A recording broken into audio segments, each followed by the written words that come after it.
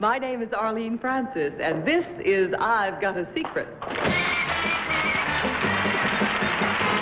Got a Secret, brought to you tonight by Tony, creator of fine beauty products, for the woman who prefers the natural look of beauty care at home. Live from New York, here is I've Got a Secret, starring Steve Allen.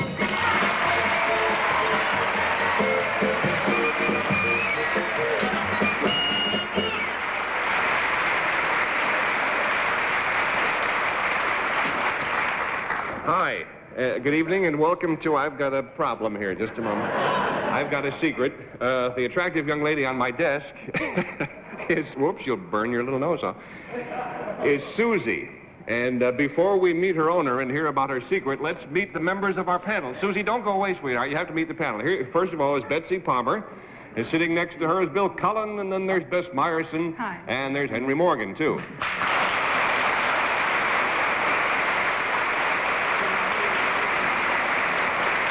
Panel, if you're all set to play the game, just bark. Yes. Okay, very well then. Now let's meet our other first contestants, please.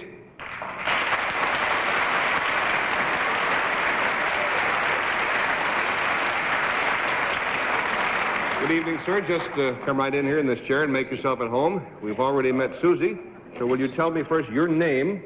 I'm Paul Sydell. All right, From New York. You're from New York City. Just sit right in there close to our microphone. Now, first, let's show the audience Susie's secret. Here it is.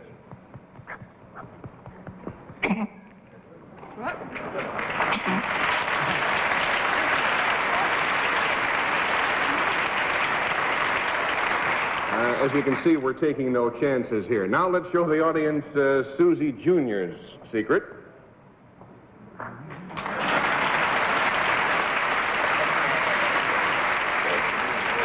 Now, panel, the clue concerns what this dog does for a living and what that dog over there does for a living. And so I guess we're playing What's My Line on this go-around. And we'll start with Betsy Palmer. Mr. Sydell, Yes. is Susie number one Susie number two's mother? No. Are they related to one another? No. Doesn't matter anyway. It doesn't make any difference. Do they do this with human beings? Yes. Other people are involved? Is- No. No. Other people no. are not involved, but they do it with human beings? Yes. Oh, come on now. You are pulling my leg. How can you do something with human beings and yet you don't do it with people? Well, there is a little confusion here. The human element is involved. It is involved. Yeah. Do you do it inside of a bread box? Uh-oh. Good for you, Susie. I feel the same way. She doesn't like the buzzer. Yes. I didn't do it. I didn't. Gee. Wait a minute. How could I have rung the buzzer? Hold my hands right here. Hold on. Don't ring the buzzer again. That's it. It's sort of...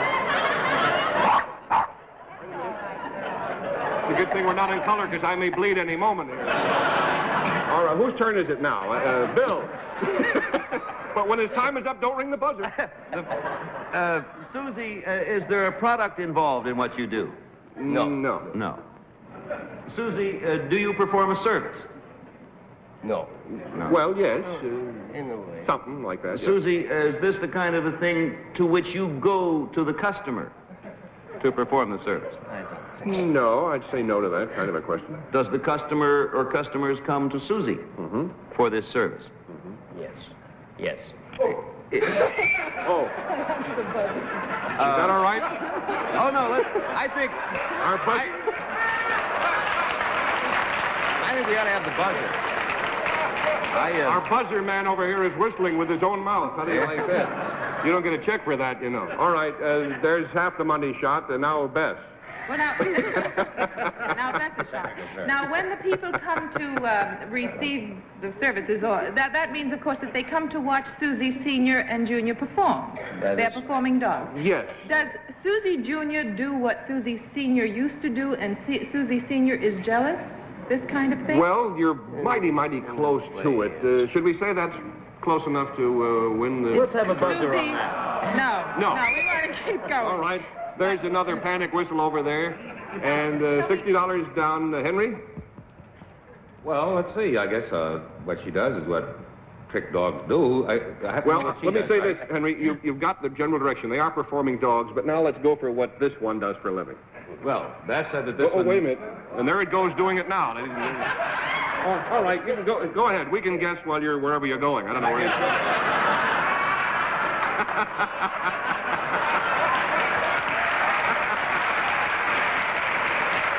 Oh, boy. That's what I love about live television. But the guessing can go right on, Henry. Do I want to know where he was? No, but I do, I'll tell you that. Well, our time is up. We've reached the end of our money and our patience and everything else. I'll tell you, these girls are gainfully employed, as I've already mentioned. Now, Susie here happens to be one of the lovely stars of the Folies Bergère, which explains...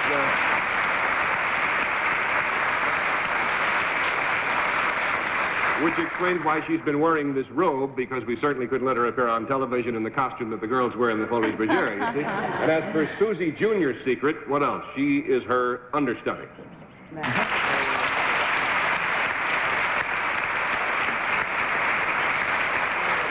Like any full-fledged star, Susie is considered so important to the show, seriously, that she has a full-time understudy standing by just in case. And Susie Jr. has been in training for many months now, and it's really very tricky what they do. But first, we'll remove Susie's robe, but she's wearing a fur coat underneath it. It's all right. And now we've arranged for Susie to show you a little bit of what she does. You all set? Okay. Our pleasure. And it's quite remarkable. Paul Sydell and Susie of the Folies Bergère. Ladies and gentlemen, mon ami Susie.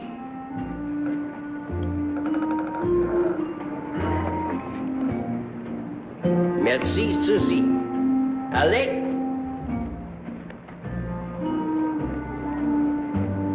Susie, let us show off. Allons-y.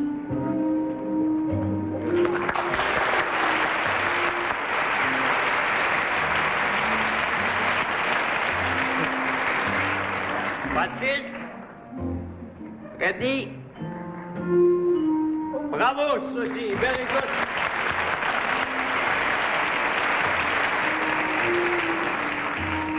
Voila.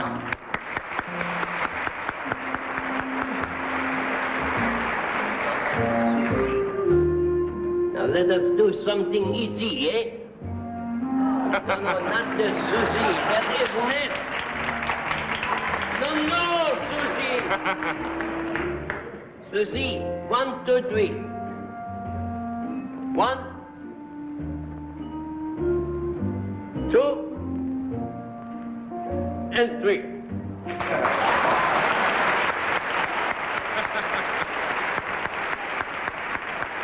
That is all. Susie, that is all. That is all. Very nice, Susie, but let us not overdo it.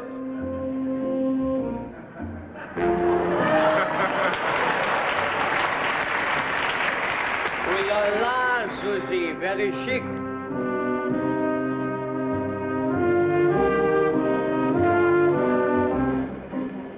Hello?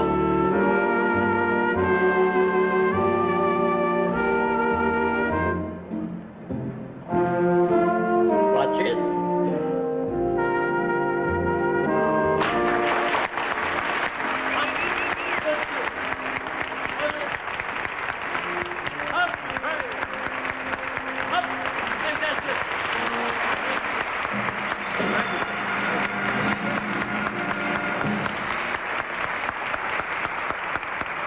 Thank you, Paul Sydell and Susie of the Folies Bergère. That's really wonderful. Well, sir, right now we have something very important for you to see. We'll be right back. Now may we have our next contestant, please.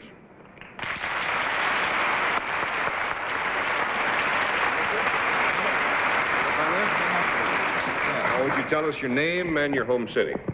My name is Jim Goss, and I'm from Chicago, Illinois. Mm-hmm. Panel, Mr. Goss recently entered a contest, and I'm happy to say that he won first prize.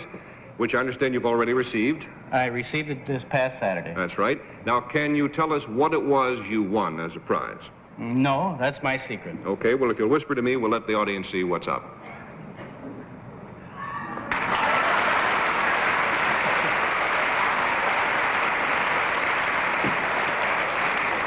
Well, if that's first prize, I shudder to think what second prize might have been. Anyway, panel, to help you with the game, the clue to Mr. Goss's secret concerns, obviously, what he received as first prize, and we'll start this time with Bill Cullen. Was this, Jim, a tangible thing, an actual object? Yes. Was it alive? You might say that, yes. From the audience's reaction, I gathered, is it something that is alive and possibly normally be considered dangerous? No.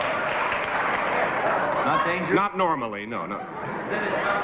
Then it's something you're happy to have received. Oh, yes. $20 down, 60 to go. Bess? When you received this prize, did you take it home? Not exactly, no. Is it, could it possibly be someone of the other sex? I mean, did you win a girl or a... No. That's silly. You didn't take it home. Now, did you give it away? Did I? He gave it back, anyway. Oh, is it here, by the way? Are we going to see it? You're going to bring it out on stage? Yeah, Yes. You'll be able to see it. Is it, would we know what it was by the size, of course? Is it... I think so. I mean, is it something enormous like an elephant?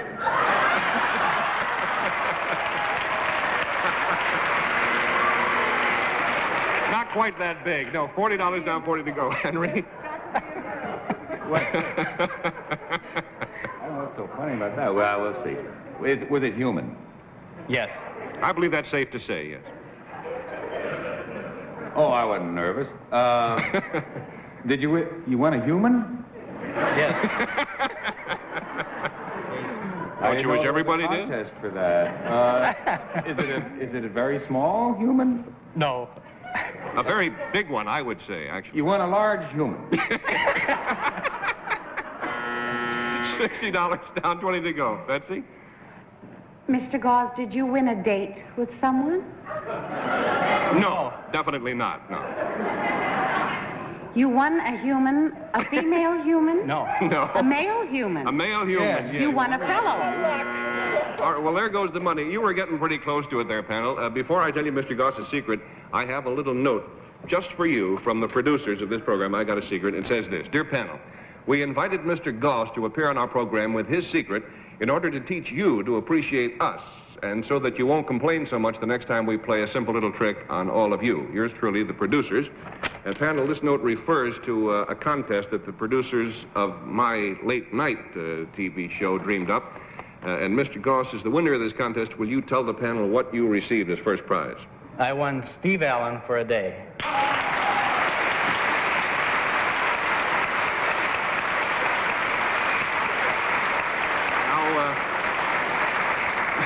From the look on Henry's face, I know he's thinking, who wants to win a Steve Allen for a day? Oh, I was just wondering why you entered.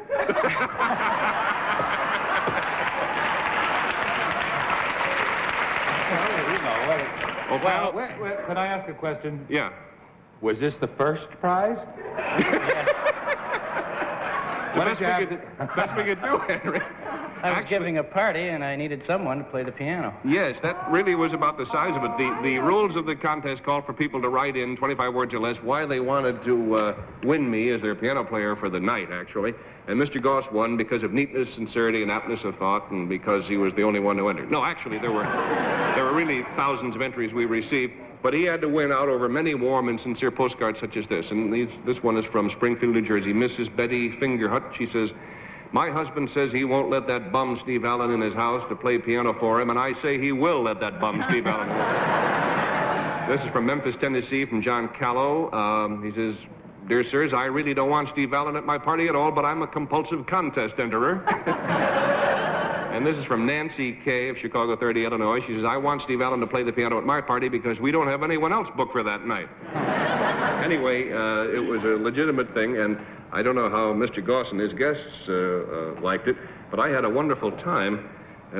I guess they all had fun, too, didn't they? They all said so, yes. Yeah, they're really a wonderful bunch of people.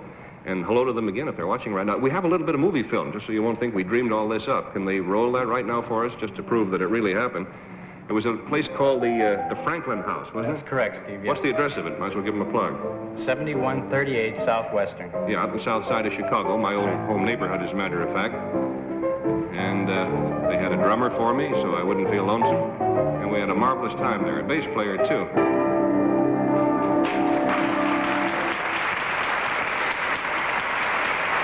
Jim, considering that I could have ended up anywhere and might have had a terrible time, I want to say that I think I had a better time than anybody at that party, and in a sense, I think I won first prize. Anyway, thanks to you for having me. It was great fun. Jim Goss.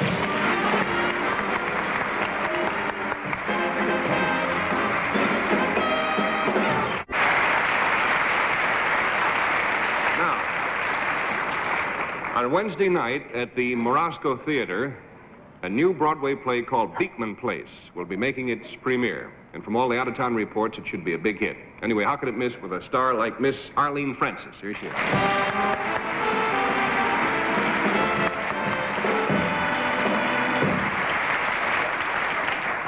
Arlene, nice to have you with us. Tell the panel what you've got there, will you?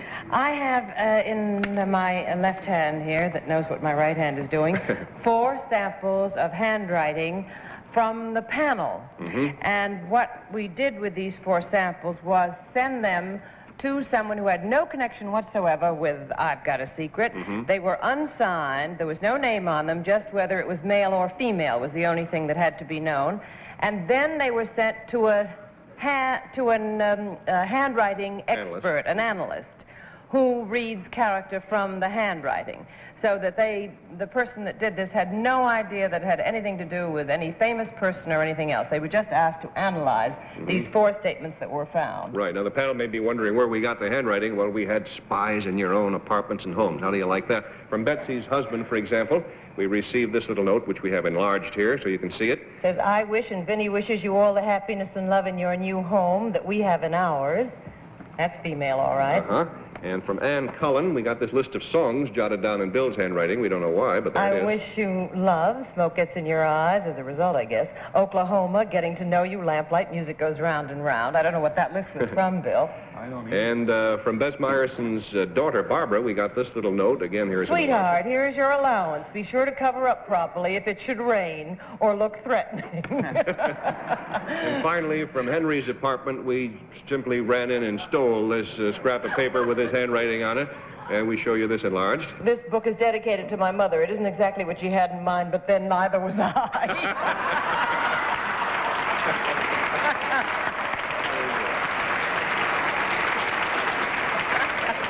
Now, Arlene, you've already explained to the panel what's up here. We've had these handwritings analyzed. We sent them to someone who didn't know whose handwriting they were.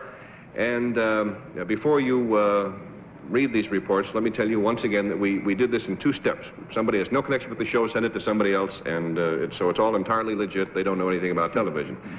So we have these things here now, and we're going to read the analyses, and you see if you can tell who we're talking about. See how well you know yourselves. Remember, this was done by an expert, Now, we'll character expert on handwriting. We'll show the audience at home who the first handwriting is. All right? Now, there is a great deal of culture shown in this handwriting with a strong appreciation for music. The writer has an outgoing personality, is an independent thinker, logical, intelligent. However, the heart usually rules over sound judgment. The writer is usually very expressive and shows feelings easily, very diplomatic, often goes to great lengths not to hurt anyone's feelings. The outstanding characteristics, caution and diplomacy. All right. Betsy, who do you think that is? We'll go right down the line. She doesn't think it's anybody. Me. Isn't that awful to say? All right, Bill, do you agree? That's a coincidence. I think it's me. How about you, Bess?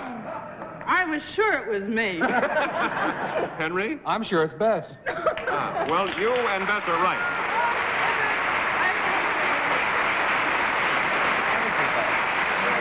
All right. Arlene, read another one, and we'll let the folks out in the audience know whose handwriting we're looking at here. All righty. This handwriting shows a creative mind, an extrovert. However, the writer is often self-conscious. A very generous individual, the writer has a great deal of dignity and poise and takes pride in what he or she does. The writer is optimistic, no matter what the job he or she expects to succeed. The writer tends to be a dreamer and a procrastinator, has a logical mind, but relies a great deal on intuition. The writer is sympathetic, sentimental, warm-hearted, and cheerful. An outstanding characteristic, a strong desire to collect things. Betsy, who is it? Me. Me. Do you think it's you too, Bill? I really think that one's me, because I collect. I'm sure it's me. I think that's Betsy. That's Well, Betsy. it is Betsy, yes. Very good.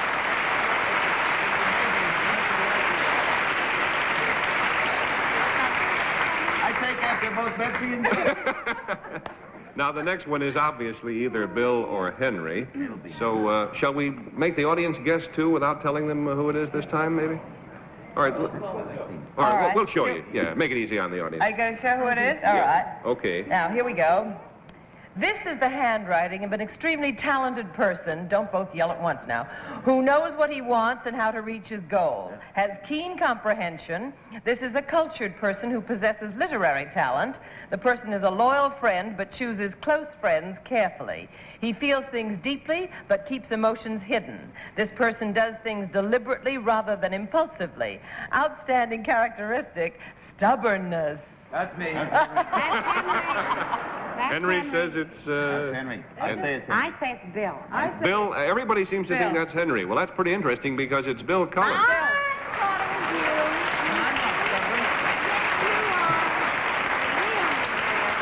Funny. I would have sworn I knew that fella. Well, now, of course, the next one is... Let me guess. No, we're not going to be tricky now. The next one is obviously Henry's. I think it'll be interesting to hear it anyway. This is the handwriting of a creative person, an investigative thinker, intellectually thirsty. I think that's the only way it mentions here, Henry. This person likes to talk, is usually very frank. If he thinks that something is right, there are no two ways about it. This writer is positive, decisive, and enthusiastic about projects. Unfortunately, this enthusiasm doesn't always last very long. The emotional nature is quite variable, shows no pattern. This handwriting shows both irritability and cheerfulness. The writer is at times sensitive and emotional, and at other times cool and self-possessed. Outstanding characteristic, unpredictability. That's pretty good for you, Henry.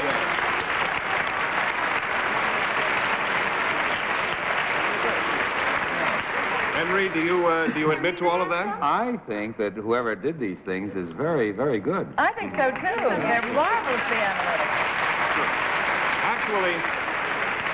Actually, reading handwriting is not like reading tea leaves. It is a more or less scientific proposition. And do any of you take exception to any of the things you heard about yourselves? No, you know, but I just... Excuse me, I'm sorry. I think I'm Betsy. You know, but what would have happened, really, because I know sometimes when I write a note to somebody like that, I really take time to write nicely. Mm-hmm. But Yes. sometimes I don't write nicely. They figure it out, though, because they in figure it out? handwriting analysis, no matter if you scribble or write very carefully in a Palmer method, they see the little peculiarities Expression, yes. in the expression, just as Yes. people do in their voices. That's the Betsy Palmer method. That's the Betsy Palmer method. Oh, thank you. What is it, Henry? The most fascinating thing in what whoever did this said about me was the enthusiasm that doesn't last too long. And I wish nobody knew about that. They do now, Henry. Well, we're sure that the enthusiasm for Arlene Francis's play is going to last a long time, but if we don't let her out of here, she's going to miss the premiere performance, the pre-premiere performance Preview tonight. Yes, Preview. I've got my motor running, inside and outside. She really has a limousine outside, and she has to run. Arlene, thank you so much, Thank dear. you. Best of luck. I love you.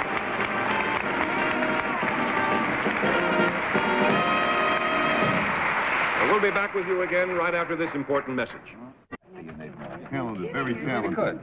Yeah, the panel all agrees they're all very talented and very handsome and charming and lovely and just marvelous. Oh, incidentally, we'll be back next week with Miss Carol Channing and, of course, all of our friends. Good night, I choose everybody. my friends carefully. I want you to know that.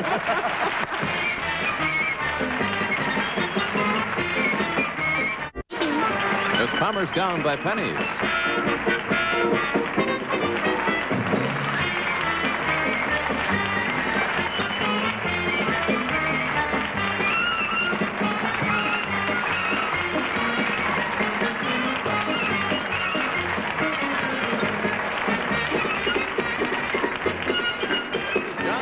Speaking.